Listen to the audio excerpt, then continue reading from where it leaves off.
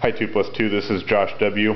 I'm a friend of Humdinger's, and he's asked me to set up an experiment to show that if we have an elevated conveyor belt with a wagon on it, that the conveyor belt can move fast enough to stop the wagon from rolling downhill. What I've got here is my piano bench, and I've elevated both sides with a couple of ceramic coasters, a deck of playing cards, and an Altoids tin, because we've got a pretty low budget experiment going on here. So there's a few degree tilt on it.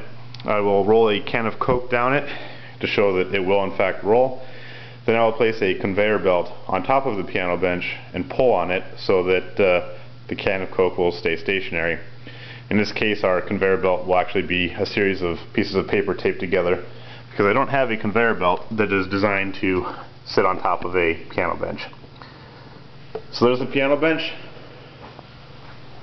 Here's our can of Coke, and we see that it will in fact roll down the piano bench. So here's my makeshift conveyor belt. Set it on top of the piano bench. It's not covered in glue or anything. You see the can still roll down it. But if we pull on it, we can keep the can in place. Now some of you might be saying that a Coke can isn't exactly a wagon because there are no bearings and fewer forces of friction. So what I've got here is my second grade pinewood derby car. It was second in the Federation that year. It's pretty, it's silver, and damn, it's fast. Once again, we see that with the conveyor belt on top of the piano bench, the car can roll down, so I don't have the conveyor belt covered in glue or anything. Now I'm going to release it and pull on the conveyor belt to see if I can get the car to stay stationary. Well, there it kind of rolled a little bit, so I need to pull on the conveyor belt a little bit faster.